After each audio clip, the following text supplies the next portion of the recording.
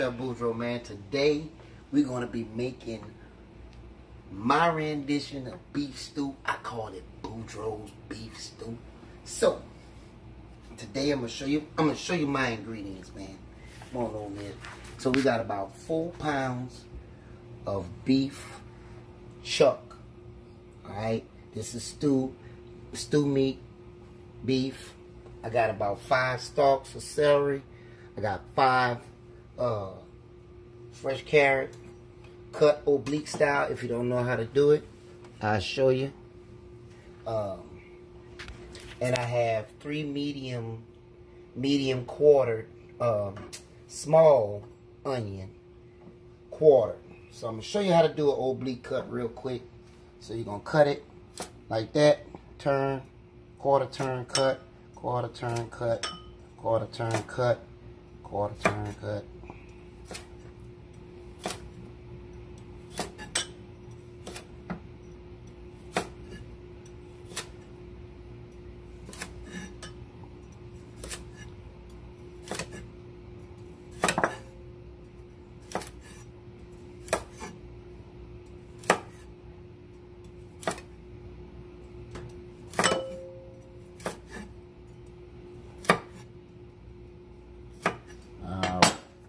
So that's it. I'll add that to that. Okay, so I got a pound of potatoes right here, red potatoes. I have 2 tablespoons of garlic. I have 3 tablespoons of tomato paste. And I have a 1/4 cup of balsamic vinegar. And I have a 1/4 cup of, yes, Worcestershire sauce. I have 6 cups of flour. I got a 1/4 teaspoon of kosher salt, 1/4 teaspoon of pepper, and a 1/4 teaspoon of garlic powder. And I have 8 cups of chicken broth right here. That's why I'm only adding this much. Okay, so what we're gonna do, we're gonna add this flour up in here. 6 tablespoons of flour. We're gonna add 4 cups of each, 4 teaspoons of each salt, pepper, and garlic powder. I have organizer. So we're gonna mix this up real quick.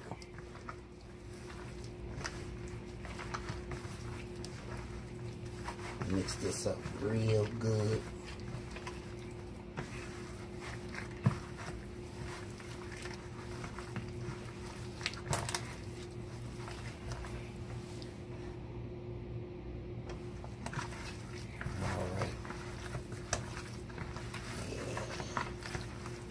Here we go.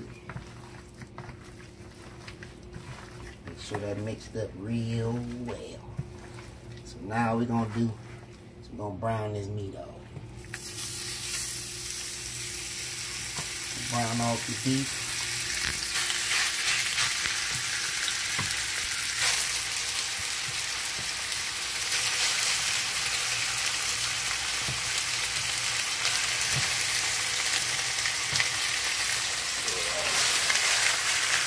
Brown it off real good. We're gonna set this aside.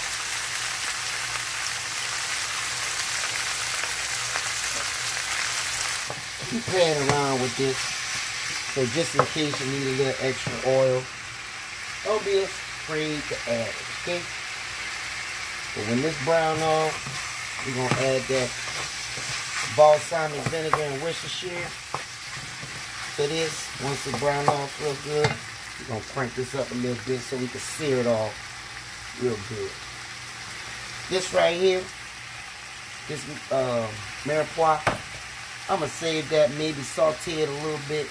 I don't want to just throw it in there raw, but who knows? Let's play around in the kitchen, y'all. That's what I'm going to do next.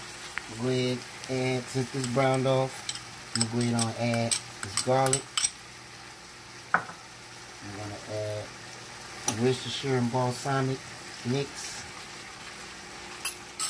I'm going to add the tomato paste.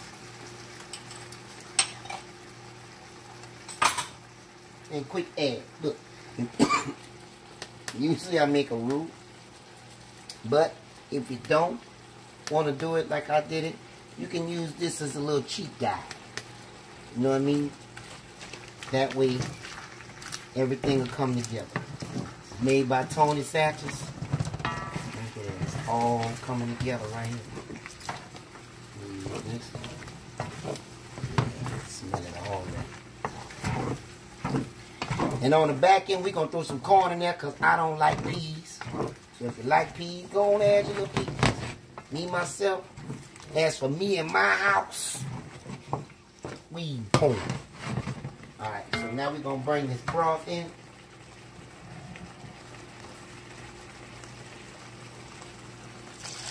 8 cups of broth.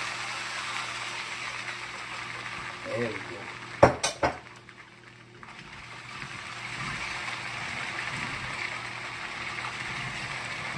Get nice and brown already. Now as this come together, you can go ahead and taste to see if you need a little bit more salt or pepper or anything like that. I like to add my vegetables on the back end because I don't want to be mushy. So with that being said, I think I'm going to throw me a little thyme up in there. Give it a little extra flavor. Some herbs. I'm going to throw them in there just like that. Whole. And then I'll pick them out as we go. Alright. Fresh thyme. We're going to let that cook. I'm going to cover this up. Let this cook. Oh yeah. When that meat starts to tenderize, man, we're going to come on back. And we're going to add these vegetables in. Corn, potatoes, mirepoix. I might saute a little bit. I don't know. I might just throw them in there raw and let them all come together. We got this going up right here. It's meat starting to tenderize. I let it cook for about 45 minutes. So what I'm about to do is now I'm about to add potatoes, onion. But first of all, real quick. Alright. So I know I said I wasn't going to use this and you could use this as a cheat. So what I did was, because Tony has salt in it. This has a little salt in it. Didn't taste good to my liking, so I'm going to add a little bit of this to stop, because you got to taste your food. So, if you didn't, minus the corn, if you add a little red wine to this could actually be beef bourguignon, and you can braise it in the oven. It'll be braised in the oven instead of on the top of the stove. So, taste your food, man, so you make sure it tasting okay. Now, I know my Louisiana people like to eat they stew over rice, but today we going all the way country. We're going all the way country. We're gonna sop this up with some biscuits. Now you see it's starting to thicken up, so now what I'm gonna do is I'm gonna add these potatoes. Then I'm gonna add my mirepoix. And I'm gonna let this cook for about another 45 minutes. Okay? Now you can kind of simmer this, but we're gonna still keep it at about, maybe about 6. With the top on. Because I cooked this all with the top on for 45 minutes, took the top off, took out the thyme. And so we're gonna let this go a little bit. I think it should be salted enough. If not, I'm gonna taste it and we're gonna make sure it is. Alright? Hey, check this out.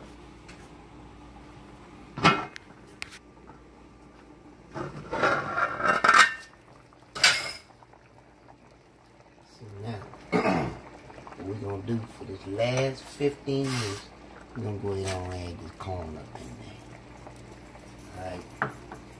And put some peas in there too. There we go.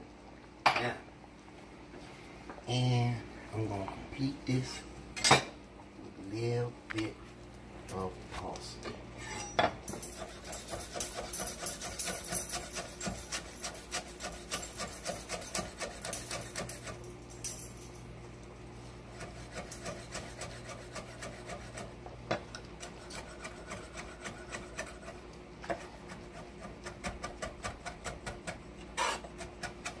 last 15 minutes, I'm gonna throw a little parsley up in there.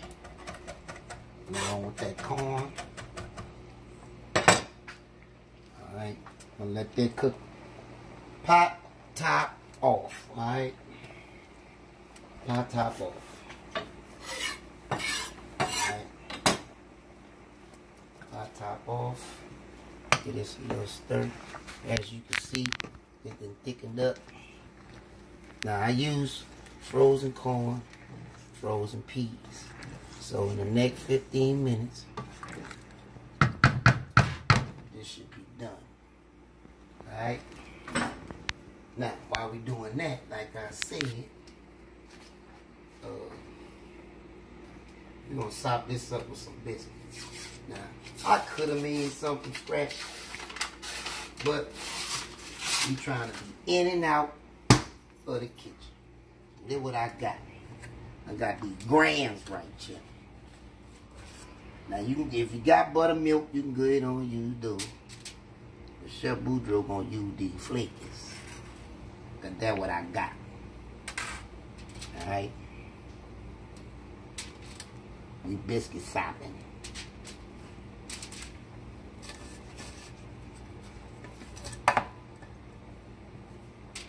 Alright. Last. Now, this right here say between 13 and 16 minutes. I'm going to go ahead and throw them in there for about 15 minutes, all right? I got my oven already preheated, 350. Set this timer for 15 minutes. And then we going to go. That to the side. I'm going to clean this up. This thing is done, son. Look at that, boy. Look at that. Look at that. Man, you pull this over here. Do what we gonna do. Take a little bit of everything up in there. Turn this around.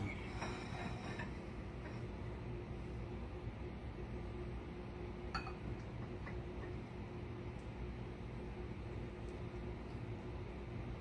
bit of everything.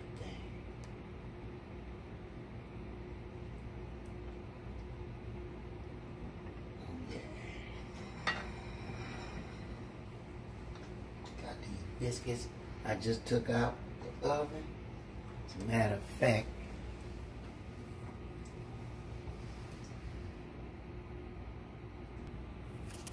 alright, we all wiped off. Man, look at these biscuits. They're all nice and glossy. Put them right there. Man, look at that. Man, I guess I'm gonna have to taste this.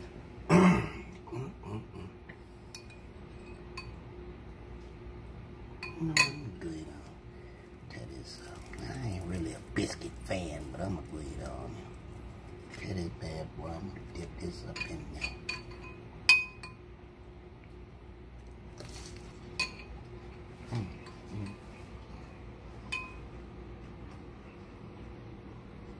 I gotta blow this, man. Cause I like my food served to me hot. If it come there loose, I'm sending it back.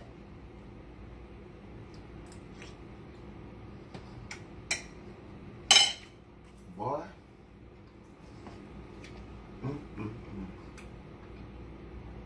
It's some good eating right here, boy. That meat so tender and moist. And like I said before, you don't need no teeth to eat my meat. This Chef Boudreaux, man. Look, this is quarantine cooking. This is how we getting down. Man, Ricky Smiley Morning Show. You already know how I get. Peace.